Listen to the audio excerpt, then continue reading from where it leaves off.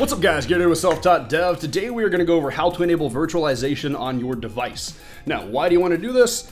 I don't know, why do you want to do this? Let me know in the comments below why you're trying to do this. For me, I just wanted to be able to run virtual machines like VirtualBox, so I needed this enabled, but if you've got a different reason, let me know in the comments, I'm curious.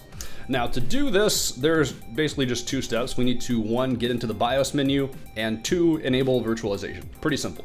The trickiest part is probably going to be getting into the BIOS menu because depending on your device hardware, getting into that's going to be a little different for each device. For me, all I need to do is just spam the delete key when I restart. Commonly, it's either F2 or delete, but if you go to About My PC and pull up your settings, you should be able to see what kind of motherboard you have.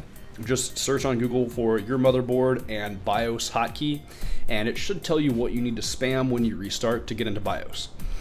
Again, for me, all I need to do is spam the delete key. I've got a MSI BIOS, click BIOS, I think. So that's, if that helps you out at all, that's what I've got.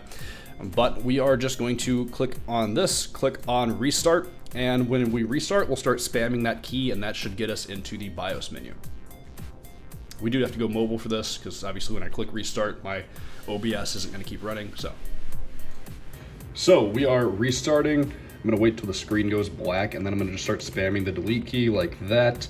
And then we will wait while this power cycles. You can see my monitors are going off, no power.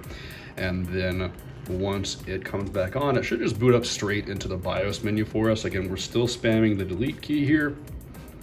And there we go, we are in the BIOS menu. So from here, it might get a little hairy if your BIOS menu is different than mine. As you can see, got an MSI Click BIOS 5. So if you have the same one, you can just follow along. Otherwise, you are gonna have to dig through the settings a little bit. Just look for something that says virtualization and make sure that's enabled, and you should be good. Now, it's probably gonna be in the advanced settings. I have to go to advanced settings. And then it's actually not in settings for me, it's in overclocking. So we're gonna click on overclock. We're gonna go down to the bottom here. We're gonna go to CPU features. And then we've got the Intel Virtualization Tech, and you're just going to ensure that that is enabled. All you need to do is click on it, click on enabled, and you should be good to go. Now, as you saw, mine's already enabled, but from here, all you need to do, if there's any instructions on how to save in your BIOS menu, follow those. For mine, I can just click X, and then it will ask me to save configuration and exit. I'll click on yes, and then that will save the changes I made and restart my device. So we'll keep giving this a second, and then it should reboot back into our regular mode for us. And from there, you should be good to go. We've got virtualization enabled. Hope this helps you guys out. If it did, give me a thumbs up.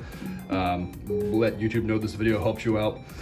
If you got any questions, concerns, running any issues, let me know in the comments and I will do my best to try and help you out. Other than that, I will catch you guys in the next one. Have a good day. Peace. Round 1.